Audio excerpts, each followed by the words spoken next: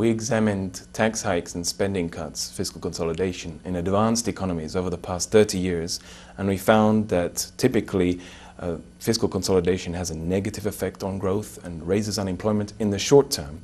For every 1% of GDP of fiscal consolidation, unemployment goes up, the rate goes up by 1/3 of a percentage point, and consumption and investment falls by 1%, while GDP falls about 0.5%.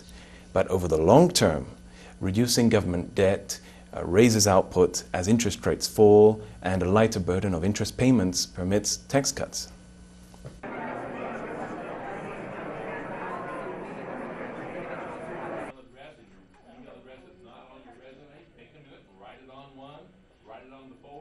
Well, if interest rates are near zero and central banks have limited room for maneuver, as is currently the case in many advanced economies, then the impact is likely to be particularly negative.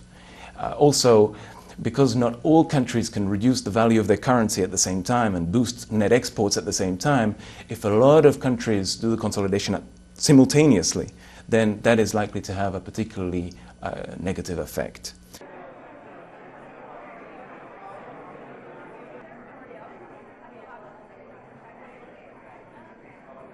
So it's important to have realistic expectations.